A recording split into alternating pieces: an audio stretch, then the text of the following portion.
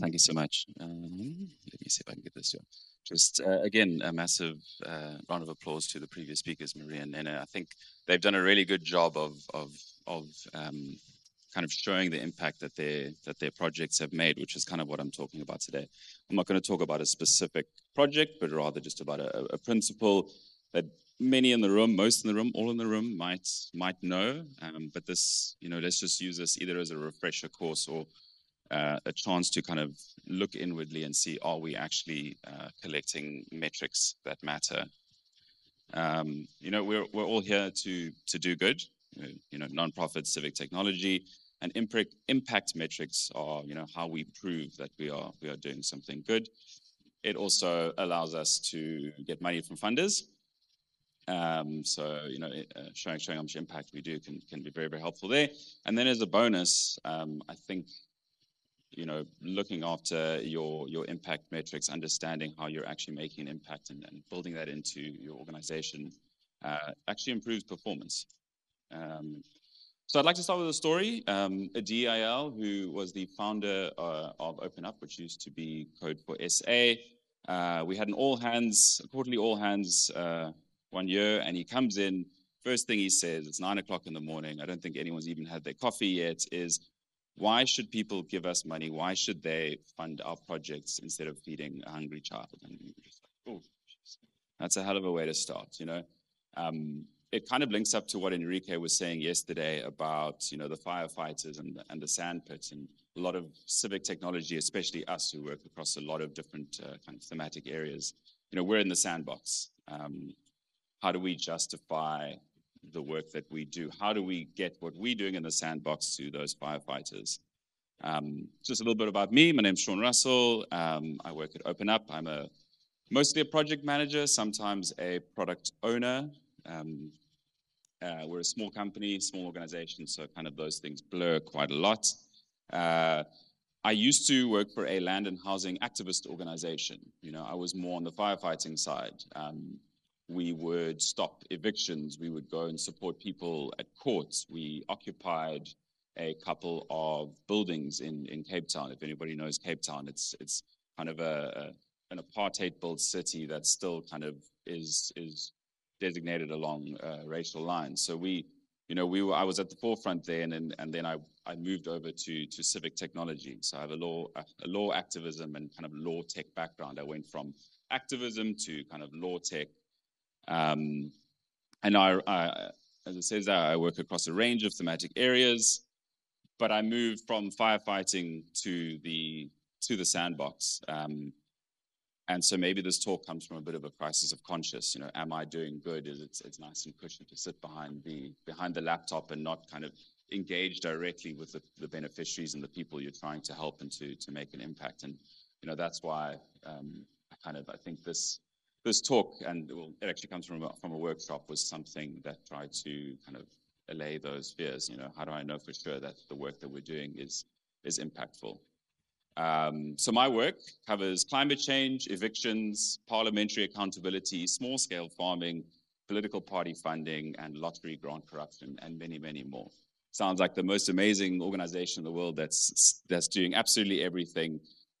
But when you work with other organizations across a range of different topics, you don't get to go very deep on each one. You're providing a little bit of support here, a little bit of data work there. You're building an app, and that's kind of what can divorce you a lot from the impact that these organizations are making.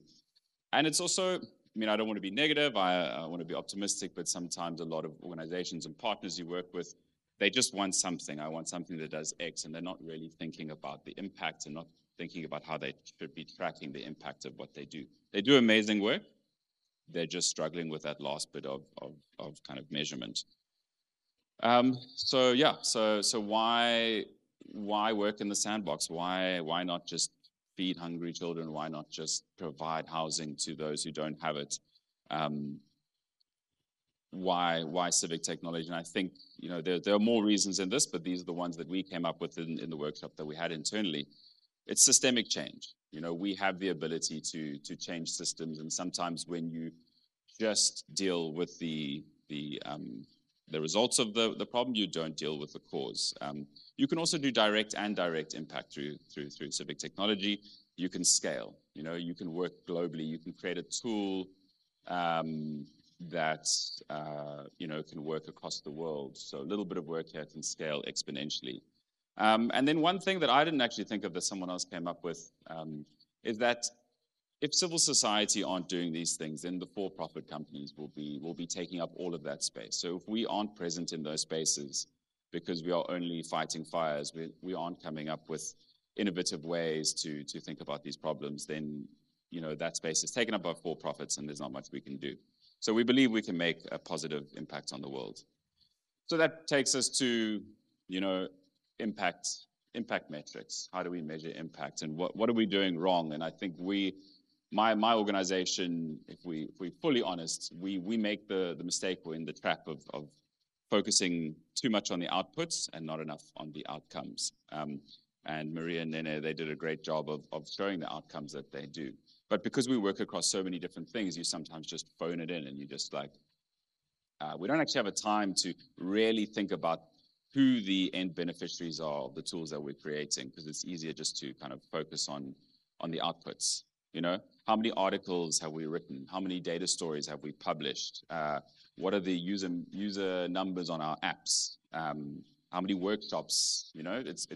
Workshops are super, super impactful, but if we're just counting the number of workshops we've done or trainings we've done and how many people have come to that doesn't actually get to the heart of the impact that they are creating. And I very cheekily threw in conferences there as well. So those are outputs. What about outcomes? Not being evicted, that's an outcome. Reducing carbon emissions, that's an outcome. Number of criminals prosecuted, that's an outcome. Mortality rates decrease, an increase of girls in school. All of these things are the change that we want to see in the world. And these are the outcomes that we should be measuring. So why don't we measure them? Because outputs are easy to measure. They're within our control. If outputs, or rather if outcomes were easy and within our control, we wouldn't need to do the outputs. We would just go directly to the change and say, okay, well, we want the world to be different. Let's click our fingers and it's different. But unfortunately, we don't have control. So what we need to do is we need to bring these outcomes closer to our sphere of control and put it in our sphere of influence, out from the kind of that soup on the outside there. So how do we think better about what an actual impact metric is? How do we measure those outcomes? And it's our work is hard, so we don't need to make it complicated. A very kind of simple formula. What is the change you want to see in the world? What change do you want to see? Is it something to go up, something to go down? What is the thing that we're trying to change, and for whom? So it's just these three things. And if we focus on these and how to phrase outcomes, we can very quickly get to tracking better metrics than we currently do. Increase, decrease, improve, reduce skills, behaviors in a certain population group. So there's some nice examples here. Improve educational outcomes for girls aged 12 to 18 in whatever province, or reduce unemployment in people aged 16 to 28 in whatever province, and then decrease hours needed to do your tax. So people who run their own businesses. And as it says here, like how are accounting software doing this better than we are? And it just kind of made me think. So I know the Slido is being used for questions, but I mean, there's a lot of experience. There's not a lot of knowledge in this room, and it would be great if we also used it to kind of make a contribution to this discussion, and maybe we can chat about it later. So it doesn't actually have to be a question. It can be, hey, this is an experience I had where we did good measurement, impact measurement, we did bad measurement impact, or we were a little bit misguided, and hopefully we got back on track. So as an example of bad is there's a thing called MPR that we built, was medicine price registry, which basically gave you the prices for all the medicines across South Africa at their lowest price, basically. A massive database, and you could basically find out if you were being overcharged. It was a legacy tool. We built it. We kind of keep it updated, but it hasn't got any funding, and we don't measure any of the impact from it. That website went down, and we just got emails and emails and calls and calls and calls. So there is an impact. There's a massive real-world impact. We just weren't measuring it. For misguided, I would say I worked a lot in evictions. We built an eviction guide, an online guide to help people kind of not be evicted into homelessness, and with a lot of information that they could go to take to court to sort of defend themselves. It's not a good idea to defend yourself in court, but there are a lot of things that people can do to take a lot more agency within their own case. And we were tracking user metrics. We want more people coming to our website. That encouraged us to improve the SEO, which drove more people to the website. But we weren't actually measuring any of the impact. And we made a switch there because we actually started getting testimonials through one of our registration links. You could register for certain things. And the people on there were explaining and telling us and giving us qualitative stories about how they used the guide and the improvements that it made to their lives and to them going to court. And one person, it's a testimonial, but once you start building that up over time, it's become an amazing database of the impact of something like the evictions guide. And then on the good side, we run a data training course for young adults. And we were tracking, how many of them get employed afterwards or how many of them go into political office. And then another good one was our lottery tool, which has basically 2 users. So if user metrics are important to you, this is probably one of the worst websites or tools we've ever built. But I think 3 or 4 investigations have come from it. It was about lottery grants, so corruption in lottery grants. And we can total up the amount of money, which is actually increasing all the time. It's in the tens to 20s of millions of rands. How much money is being recovered from that? So there's been a huge amount of impact from a website that has 2 users, which we thought really, really interesting. Yeah. So now we know what we want to measure.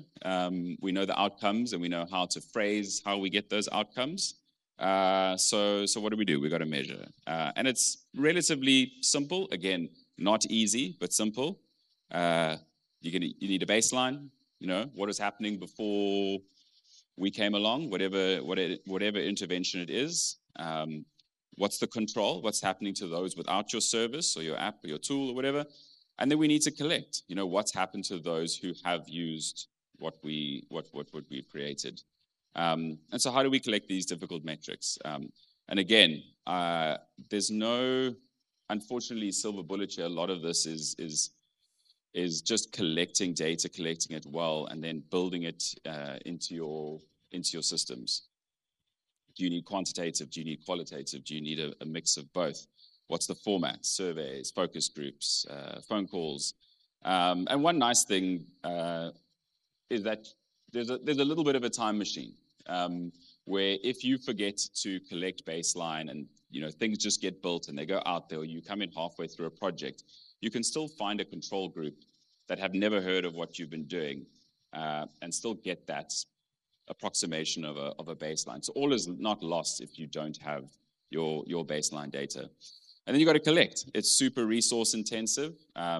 Hopefully you've got researchers on your staff or an M&E team, but if you can build it into your system, and more importantly, if you can build it into your organizational culture, it gets better, it gets easier, and it gets more powerful as you collect this impact information. And then lastly, you need to collect it ethically, accurately, and fairly. How difficult is it to collect this stuff? Well, from our workshop, we actually have no idea. So this wasn't super helpful, but it was fun.